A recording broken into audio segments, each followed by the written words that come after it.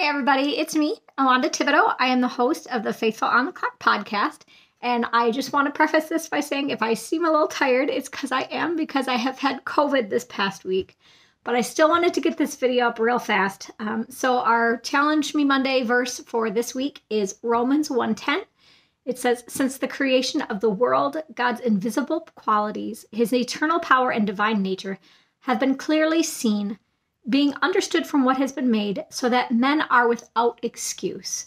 So the challenge that I want you to have this week is just to go out with your smartphone camera or a standalone camera if you've got one and prefer that, and just go find something to take a picture of that is in God's world that you think is amazing to make this more present and visible to you of what he's constantly doing, just to kind of bring it a little bit more to the fore.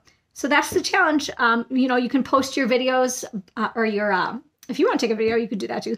But if you post your pictures in the comments below, then we can kind of get that community going again, kind of share those along.